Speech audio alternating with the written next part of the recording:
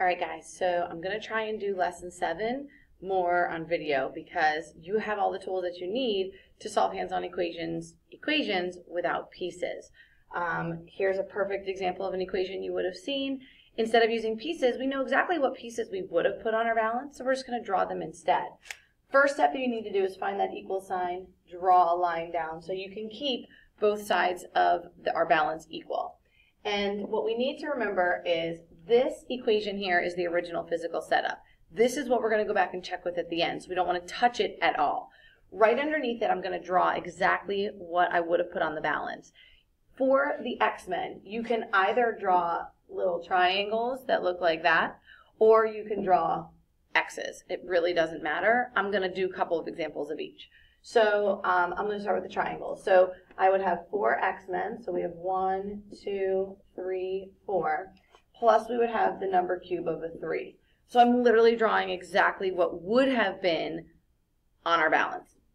On the other side, I have 3 X-Men, 1, 2, and 3. Color those in a little bit darker, and a 9. So if you take a look, this is what we would have put on our balance. I'm going to drag this table a little bit closer. Sorry about that. So you can see it a little bit better.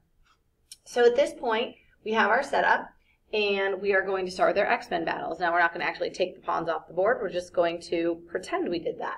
So I like to circle them to show that they are in the X-Men battle. So this X-Man over here is going to take out this X-Man over here.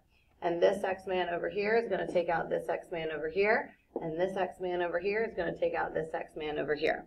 At this point, I'm done doing my X-Men battles, but I like to hit the reset button. I like to see, okay, after I do my X-Men battles, what am I left with on my board?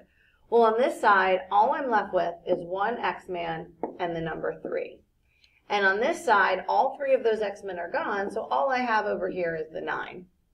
At this point, I can use my mathematical brain to figure out what that X-Man must be equal to, but I want to show you how to do the number value battles. I would take our 2 number value battles, or number values, they would battle.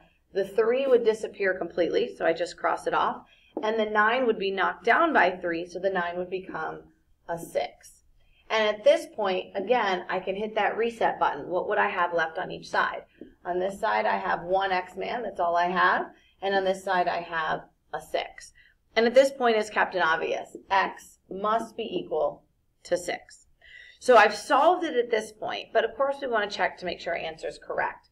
We want to go back into that original physical setup to check the original equation. On your paper, it would be the equation that's written on your paper. Anywhere I see an X, I'm going to put the number 6. And I'm going to put it in parentheses just so I can see it. So here's an X, so I'm going to put a 6 there because that's what I think it is. And here's an X, so I'm going to put a 6 there because that's what I think that is. Now I'm going to go ahead and figure out the value of each side. This 4X now really means 4 6s, or 4 times 6. So if I kind of think about what the value of just that piece is, 4 6s, or 4 times 6 is worth 24, plus 3 more, and that gives me a total of 27 on the left. On this side, my 3X, since X is now 6, I think, 3 6s, or 3 times 6 is 18, and 18 plus 9 more, that's 27. And so my check would work out perfectly, 27 equals 27. So we're simply doing paper pencil what we would have done with our pieces. Let's go over here. I'm actually going to physically drag my computer because I don't know how else to do this. Try and line you up here. And here we have a perfect example. I can do this. Come on, Mrs. Phillips. There we go. Here I have a perfect example of something you might have seen in the subtraction lesson. So same idea, we're going to draw our balance, and this time I'll use X's to represent X-Men. So I have 3 X-Men, so I'm simply going to draw 3 X's on my balance, and then I don't know if you can see it, but it says minus an X. We don't want to circle it, because circling shows X-Men battles. So to minus it, I'm simply going to scribble it out, like darkly scribble it out. I don't want to erase it, I just want to show I subtracted it. And then I'm going to add a 4, so I have a 4 number value over here. On the other side, I just have 5 X-Men and a number value of 1. It doesn't really fit, so we'll kind of stick it over there. I realize you are not seeing this nearly as closely as I would like you to. How does that look? I think that's a little bit better. Okay, so now we have our setup, and we had 3x, and we took away 1 and a 4. Now we have 5x and a 1. Now we're going to do our X-Men battle. So this guy is going to take out this guy is going to take out this guy, and that's all that I can do. So now I'm going to hit the reset button. On this side, all I have is a 4. On this side, I have 3 X-Men left and the number 1. Now, I might be able to get this without doing my number value battles, but the number value battles are super helpful. I can take away 1 off each side. This 1 disappears completely. This 4 knocks down by 1 and becomes a 3. So if I hit the reset button, I have 3 on this side, and I have 3 X-Men on this side. Now, it's not as Captain Obvious, but it's pretty clear. Each of those X-Men have to be 1, because 1 plus 1 plus 1 is 3. So I believe that's the answer. I'm now going to go back to the original physical setup to check. Anywhere I see the letter X, I'm going to put a 1. So there's an X here, there's an X here, and there's an X here. So I always go to the easier side first. This side's got subtraction in it. That's a little bit harder. I'm going to go over here. This says 5 X's, or in this case 5 1s, or 5 times 1. That would all be worth, how would 5 times 1 be worth 6, Mrs. Phillips? 5 times 1 is 5, plus 1 more would be a total of 6. Now on the other side, I'm hoping if I'm right it equals 6. So let's try this.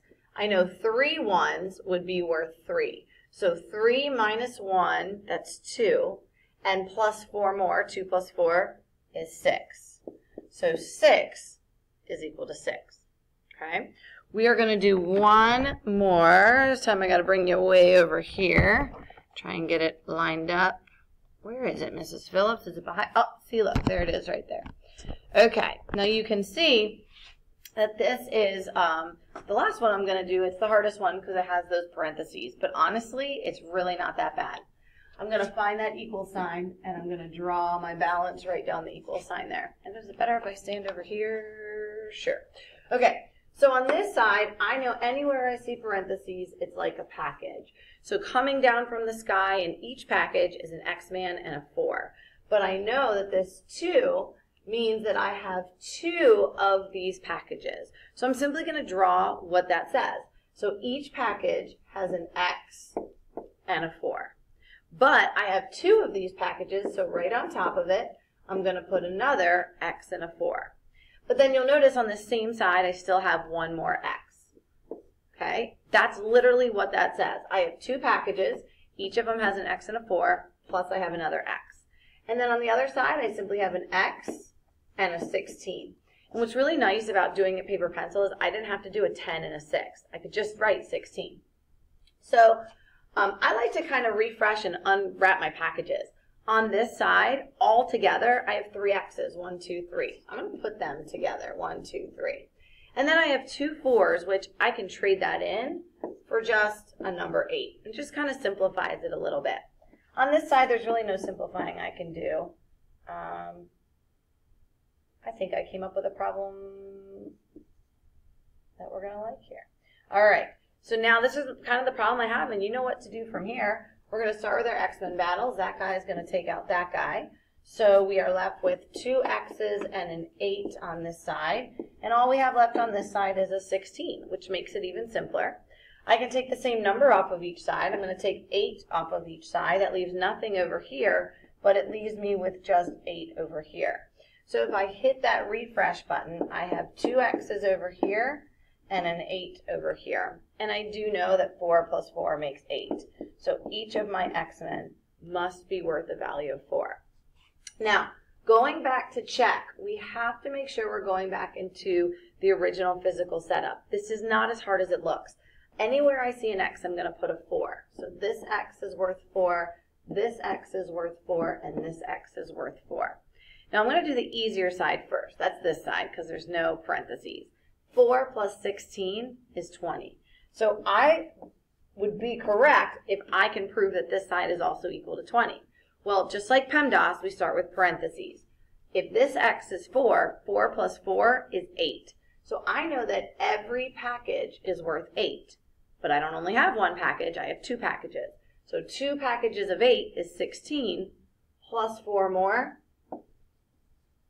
is 20. So hopefully that was enough to understand lesson 7 a little bit. If not, you have the video that you can look back at. But by this point, I'm probably done with my other small group, and I can help you individually. So try the first one on classwork sheet lesson 7. You're going to need scrap paper. Make sure you do the check correctly. There's no reason to get these wrong. Do the check. Put that, whatever you find for x, back into that original equation and make sure that the two sides are equal. If they're not, you made a mistake somewhere and it's easy to go back and try again. Okay? Great job. Good luck.